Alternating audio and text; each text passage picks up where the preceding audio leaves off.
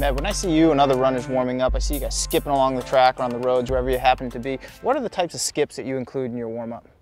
Some of the skips that we include in the warm-ups are the A skip, which is just trying to get the knee as high as possible and land mid-foot. The B is be able to up high and extend the leg, so land in mid-foot. And C is kind of trying to do about 45 degree angle. A is straight up, B is extending, and then C is be able to get a 45 degree on your hips. So you'll be able to move.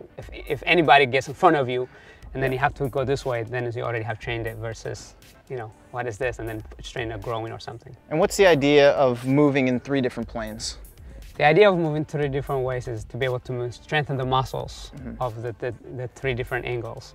And then that way you'd be able to, if anything happens, all of a sudden, you're not going to pull something. Okay, and when you do the skips, how many do you do and for how long in your warm-up?